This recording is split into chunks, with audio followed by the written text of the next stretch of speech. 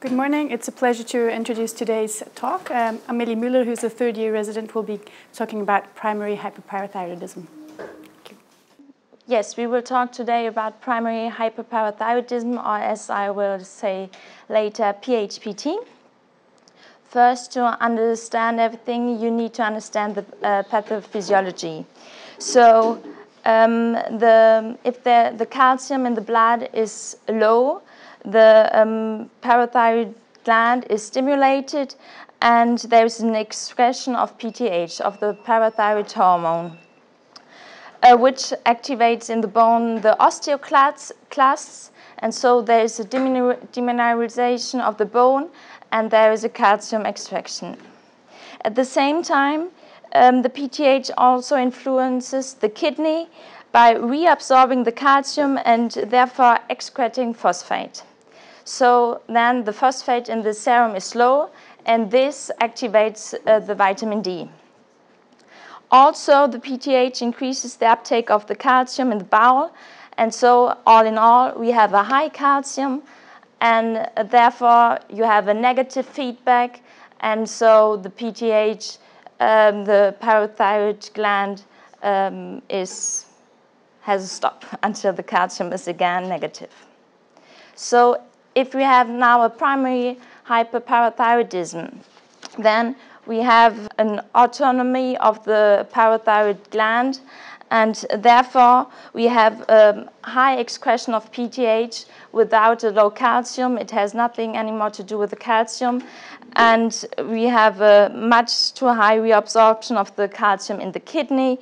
We have a big bone decomposition and reabsorption of the calcium in the bowel that is also really increasing. So all in all, we have now a really high calcium. So I hope that you understood a little bit now the pathophysiology. So I want to ask if we now think that we have a PHPT and we do a lab, so in the serum, do you think that the PTH is high or low? In the serum, the PTH is high. Exactly. Do you think the calcium is high or low? High. The calcium is high. Exactly. The next one, do you think that the, I think the phosphate is low. So the same for the urine. Do you think that the calcium is high or low? Should be high also in the primary. Yes. It's a little bit more difficult because normally, as we saw in the circulation before, the calcium in the urine should be low, but because of the PHPT, the calcium in the serum is so high that at the end, the calcium in the urine is normal or high. And last but not least, the phosphate in the urine, is it high or is it low? It's also high. Perfect. So, as you can see here, we compare, in this study, they compared the incidence of Northern America with Europe, and the incidence there is higher than here. Mostly PHPT is seen after the age of 50, and women are concerned 3 to 4 times more than men. In nowadays, PHPT is discovered during routine biochemical screening, and in countries where it's not so much routine, there the PHPT is more likely to be presented with skeletal complications or nephrolithiasis. The parathyroid gland is located at the 4 poles of the thyroid gland, but there can be also parathyroid glands that are, for example, in the mediastinum. So in the PHPT, normally it's a solitary adenoma in more than 80% of the cases, and more than one gland is involved in 10 to 15%, and we only talk about carcinoma in less than 1%. So if we think now that we have PHPT, what should we do for the diagnosis? We already said it, but I want to repeat it. Like you said, first a blood test, and then urine, and then we could do an imagery. Perfect. the lab and the urine, because the imagery, it's not wrong, but we will talk about this later because it's not really for the diagnosis. So we do now our lab and the urine sample again, and as you can see here where the arrows are, this is a constellation for the primary hyperparathyroidism, as we said before, with the high PTH, the hypercalcemia, low phosphate in the urine, calcium that is normal or high, and a high phosphate. But you also have to do the other biochemical parameters to see if there are possible other diagnoses, such as if the vitamin D is that vitamin D deficiency, the PTH can also be very high. Or if the creatinine is too high, you can think of a kidney insufficiency, which can lead to secondary parathyroidism. About the others I will talk later. Also important is the calcium creatinine clearance in the 24-hour urine to to differentiate if it's a primary hyperparathyroidism or FHH. I will explain to you what a FHH is here. But first of all, if we have PHPT, it can also be hereditary. If PHPT is if a child or a young adult has PHPT, we have also always to think about men, multiple endocrine neoplasia. And we have to think about men 1, because men 1 is more common with PHPT than men 2A. Men 1 involves multiple endocrine tumors involving the parathyroid, the pancreatic islet, and the duodenal cells. The men 2A is more common with medullary thyroid carcinoma. Then we already talked about the vitamin D deficiency, and there is, if we have an elevated PTH, also the familiary hypocalciuric hypercalcemia, the FHH, which is rare autosomal disorder with a mutation of the calcium sensing receptor. But high PTH can also be induced by drugs such as lithium, and hypercalcemia. When you have this, you also have to think about sarcoidosis, tumors, or immobility, or others. So what would you think are the symptoms with PHPT? Gastric ulcers first, then bone fractures or an osteoporosis, and the last is stones of the kidney, then pancreatitis, diarrhea, and so on. So, as the saying goes, it's stones, bones, abdominal groans, and psychic moans. The renal stones are a major complication, but with the regular biochemical screening that we do now, the prevalence of renal stones disease has decreased from approximately 80% to now 25–50%. Then there is the bone demineralization, which is happening because of the mobilization of the calcium into the serum. This is up to 20%, and there are also the peptic ulcera. That's why, because it's the calcium absorption in the bowel is increased, and also the gastrin secretion. And there are unspecific neurological symptoms, for example, such as depression. And there is last point, which I think it's interesting, but I didn't put it here because it's not sure and confirmed yet. But there are new studies. They show that perhaps there is a correlation between a really severe PHPT and an increased risk of cardiovascular mortality and an increased risk of developing left ventricular hypertrophy. But this has to be confirmed, so we will see in some years. So this, luckily, we don't see anymore. This is the salt and pepper pattern with a bone that is really demineralized. So Our patient, we know now he has a PHPT. We have two possible therapies. For one, the surgical approach and the conservative approach. Now we choose our surgical approach. First, we want to see who has an indication for the surgery. So, of course, if the patient is symptomatic with nephrolithiasis or often broken bones, osteoporosis, then he needs surgery.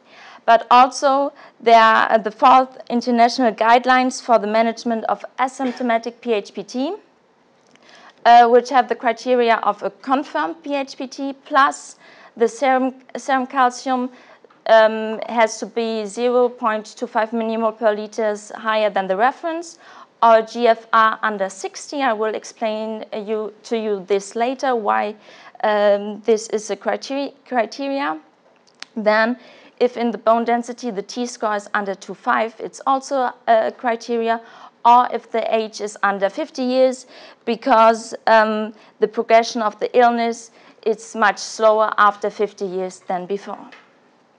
But there are also two criteria that are not in the guidelines, but I think it's also an indication to operate, is if in the 24-hour urine there's a calciuria higher than 400 milligram, then you have an increased risk for kidney stones, or if there is a missing compliance for the conservative treatment of the patient.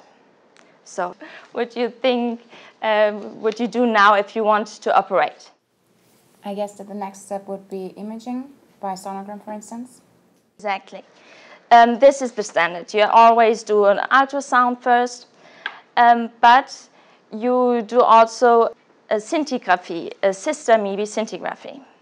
And there's a newer possibility. It's not new, but it's new for the parathyroid gland. Normally, we use Schollin PET MRI for the prostata, but now we use it also for the PHPT, and we use it also here. So here you see, for one, the ultrasound is good for the morphology, and you see the sister-MIBI scintigraphy, which is a functional imaging based on the preferential uptake of the sister-MIBI in the mitochondria in the rich mitochondria-rich parathyroid adenoma. And sister-MIBI is quickly washed out by the thyroid gland and stays in the parathyroid, so we take pictures after 15 minutes and 2 hours after the injections of sister-MIBI. So here you can see that in those two papers, the sister-MIBI scinti has a really high sensitivity. But if the patient has a struma multinodosa or a chronic thyroiditis, it's difficult to differentiate with the adenomas. The sensitivity of the ultrasound is normally around 70, but those two studies say it's 76 to 87%. It's really high, with a positive predictive value of 93%. But you can only identify the adenomas that are in the positions around the thyroid. Other positions you can't identify, and of course it depends on the examiner and his experience. Then here you have the Schollin PET CT. We use here in our house the Schollin PET MRI. And in the Schollin PET you have less false negative results. That means higher sensitivity, and the Schollin, also the advantage of Schollin MRI, it recognizes better multiple glandular diseases. So now again to our therapy. As we said before, we have the surgical approach or the conservative approach, but the only curative option is the parathyroidectomy. So we have the minimally invasive surgery, such as the open minimally minimally invasive surgery, and the MIVAP, the minimally invasive video-assisted parathyroidectomy, and the classical open parathyroidectomy. Here, the first two studies, Udelsman and Bellatone, they compared, they didn't compare, but they wanted to look the surgical success rate, one in the minimal invasive surgery and the other one in the open surgery, and also the morbidity. And as you can see in both studies, they have the same results. There's a third paper about it, and here also you can see they had a 5-year follow-up, and they compared also the minimal invasive and the open surgery, and you can see that the calcium and the PTH, even after 5 years in both groups, are almost the same. Can I just quickly say, it's just to make it sure, the open surgery here, it's meant that the bilateral exposition, so the way they did it 20 years ago to expose both 4 glands. It's not just a big cut, so it's really going for both 4 glands. Yeah. Yes, then here we see the MIVAP, the minimal invasive video-assisted parathyroidectomy. For this you have to do a small cut, 1.5 to 2 centimeters, a little bit higher than the Kocher cut, and then there you will put a 5 millimeters 30-degree optic and 2 other instruments, so you can imagine that it's really tight to work there. Then it's really important, or we do it for sure, the intraoperatively PTH screening.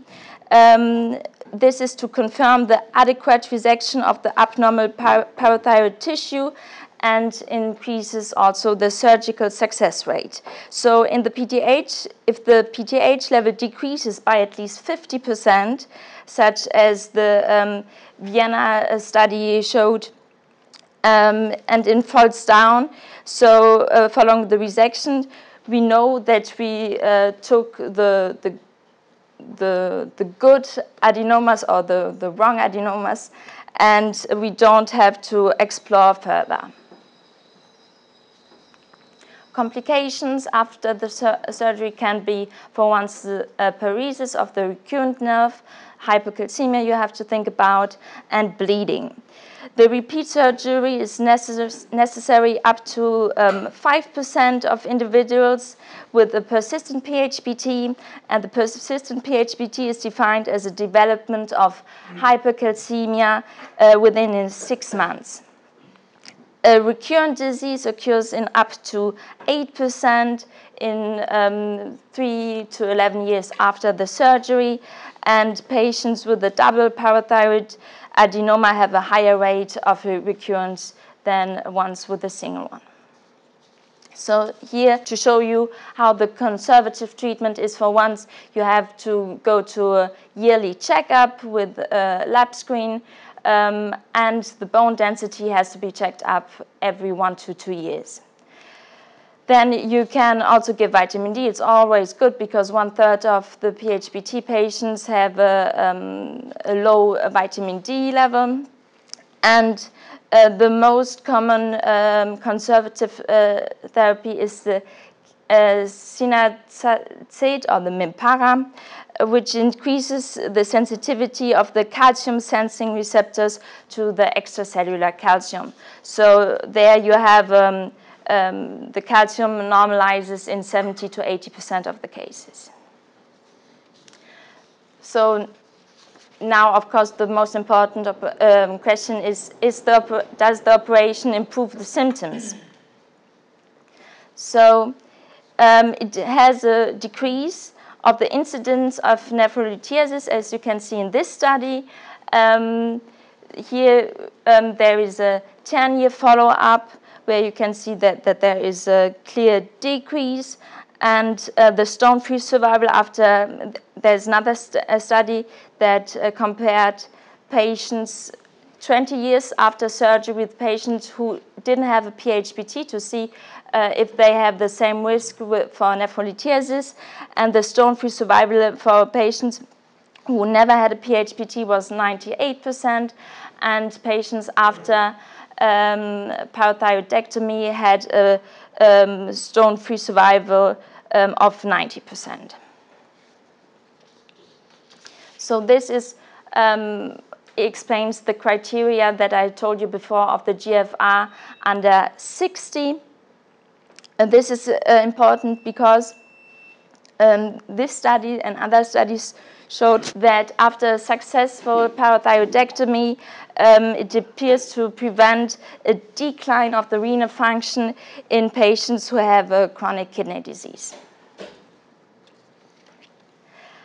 And this shows the development of the skeletal problem after parathyroidectomy, and here you can see the most important studies that looked of this problem, and all those studies showed that after parathyroidectomy the microarchitecture was improved, and also the bone density. But they showed also that there was no difference in the frequency of bone fractures between the patient that had a parathyroidectomy and the patients that had a conservative treatment. Thank you for your attention. Do you have any questions left? So first, thank you very much. Very nice presentation. I think this is a topic that we need to look at regularly because we don't see many of these cases, particularly those who are not involved. Two questions. First, do we have an idea how many, or what's the incidence of this disease in Switzerland? How many cases are operated in Switzerland, or how many cases are diagnosed? That's my first question. And then more on the disease, these adenomas, or this, what you discussed the risk factor. There is other etiology? Do we know, I mean, except just the distribution, men, women, etc.? Is there a virus behind that? Is this toxic? Is that related to anything? Or just mostly sporadic? But it's not sporadic because it's more in women than men, so there's certainly something behind that. So what's the data? What would you speculate? So maybe we start with these medical questions and then go a bit on the number of cases and mostly quality of surgery. That's where I would like to comment. Thank you for your question. Yes, it's a very good question. No, it has nothing to do with the virus. The number of indications. It also has to do with the vitamin D. But why more women are involved than men, I don't know. The incidence is higher in the US. I have seen that Yes. it is in Europe. Has to do with the sun. You speak about Yes. vitamin D, and then you have less that, so it's basically epigenetic a little bit. I explained it to myself because of the Northern America, and here that it's also because of the sun that we have more sun here. But I don't think, because that would be a vitamin D deficiency would be the differential diagnosis, so that you can correct for, and that's you should also correct for it before you do a parathyroidectomy, before you actually do the diagnosis of a PHPT. So I don't think it's not, there must be genetic reasons, because it's also in Africa it's even more common apparently, and then why it's more common in women, actually I'm not aware that we know that. And to give you an idea, so it's about in Germany, at least, it's about 20% of the patients with PHPT that actually get surgery. Then you can calculate about how many that would be if you have an incidence, the incidence that you showed. But I think I personally have the feeling that much less get surgery, actually. Do you have an idea how many procedures are performed in Switzerland? We are looking now for many other procedures. So we have the denominator, how many cases, because this is, you know, if you look now, you've seen you can minimal invasive, etc. So you go now to the competition in medicine to provide something new, etc. for quite rare disease. And if I'm the patient, I would like not to be in the 5 to 10% who need redo surgery, right? And I may imagine that has certainly to do with the quality of surgery rather than the disease itself. Huh? I also think that the factor is that a lot of patients don't know that they have PHPT, because they, if they have a regular checkup, also they don't have any symptoms, So how many cases we operate in Switzerland, you know? No, but we will know because we have this Eurocrine data that is actually trying to get all the Swiss data too.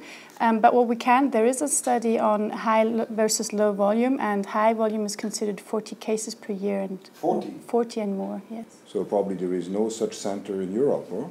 Oh, yes, I think there is. Doing 40 cases of... I do think, because the prevalence is rather high, and if 20% of the patients that have it get surgery, I think there are centers that that specialize on doing the endocrine surgery. So I think that is, in Germany at least, you can get that. In Switzerland, I don't think there's someone who's doing 40 cases.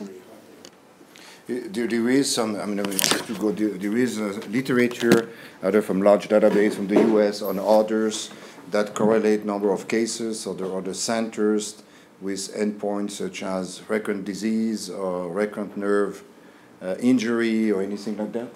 Well, in this study, they saw that these 20 cases was considered low volume. I mean, that was a head and neck surgeon from the US, and 40 was considered high, and they did have a slightly higher nerve injury rate in the low volume centers. I have a question too. I'm a little bit puzzled about the 20% of patients that are being operated. It seems to me like the long-term consequences of this disease are quite significant, and yet the operation itself is not a too large one. So why are only 20% being operated? It appears like the indications for conservative management are not that many. That's a very good point, and it is actually a trend that more patients are getting surgery. But still, if you have these follow-up data, there's not real good data. There are like 15 years follow-up data of patients with asymptomatic primary hyperparathyroidism. And until 10 years, there's not much happening. And between 10 and 15 years, that's when something starts in some patients, and not all. So, and you still have the morbidity. And I think that's probably the reason that not more people are getting surgery. But I agree, I would probably rather take the risk for surgery than take the risk of osteoporosis or nephrocalcinosis. So the issue, what you are telling us here, I guess, is that we don't see these patients. So they are sent to the surgeons for operation, and it seems to me, maybe I'm totally wrong, that we are just a technician, hopefully good technician, but they are treated by, who is treating this patient? The endocrinologists, the GPs, or the exactly, GPs and endocrinologists in Switzerland. And we get them. Sometimes we get them the referrals we get from the endocrinologists, from the physicians. I'm going to be down, not just the referral. I mean, this patient, I mean, it's difficult to know that, but many probably are just treated by general practitioner. They have a nice drug, they give the drug, and they follow this patient. So maybe very few end up to endocrinologists, I don't know, and then few to us. I think also people might not be aware that even if you can control the calcium, and I think it needs more awareness, even if you control the calcium, that they have a higher risk of osteoporosis and also kidney disease. So the physician might think everything is good because he's treating it, he's having it under control, but it's still the disease still progresses. I think there is might be more awareness for the consequences of this. So it's important to have a good website, because patients go to website and they can read themselves that maybe surgery is to be considered in many more cases that may be offered to them. Okay. And for me, just a last thing, it's very important that the imaging is actually only done when we think that the indication is given, because there's no use in knowing that we know there's a PHPT. If someone is not planning on doing surgery, there's no need in doing the imaging. That just gives costs, and it doesn't help. If we're not doing surgery, we don't need imaging. Thank you a lot to the attention.